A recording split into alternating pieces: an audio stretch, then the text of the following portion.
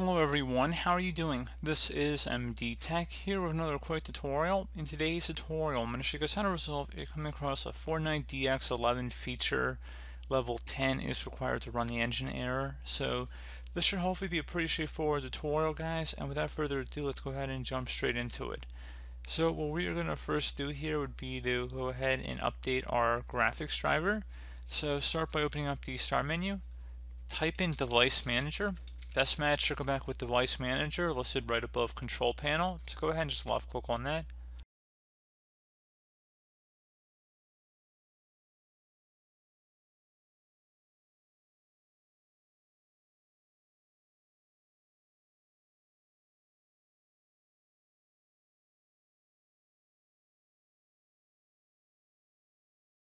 And now you want to expand your display adapter section, and then right click on whatever it is listed under there and select update driver. Select search automatically for drivers.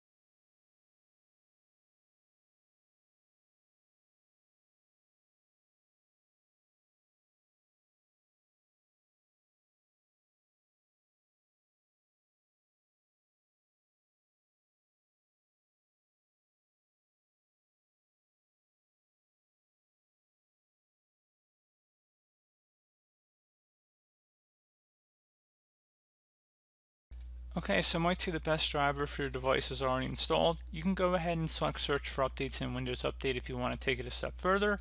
Otherwise, we're going to go ahead and close out of there. And now we're going to open up a web browser. Doesn't matter which one.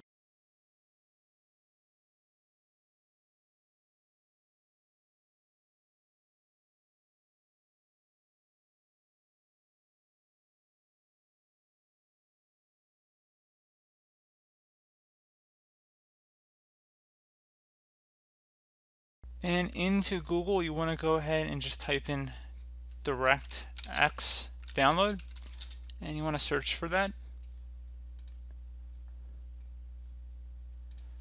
Select the download DirectX end user runtime web installer.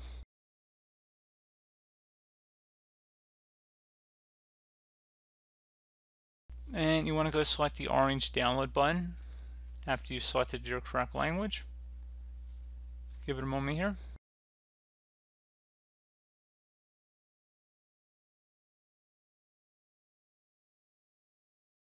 And it should not take very long to download. Just go ahead and open up that file once it's done.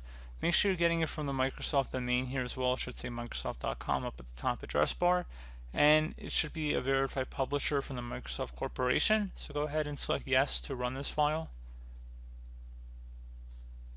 It's going to say welcome to the setup for DirectX. Go ahead and accept the agreement and then select next.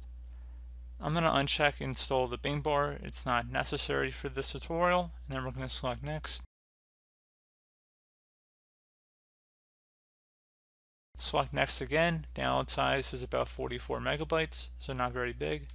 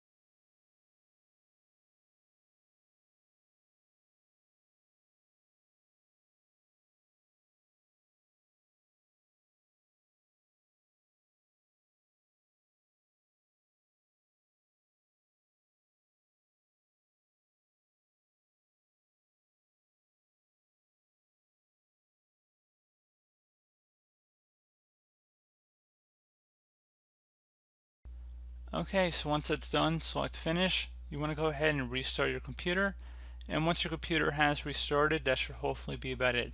So as always, thank you guys for watching this brief tutorial. I was able to help you out, and I do look forward to catching you all in the next tutorial.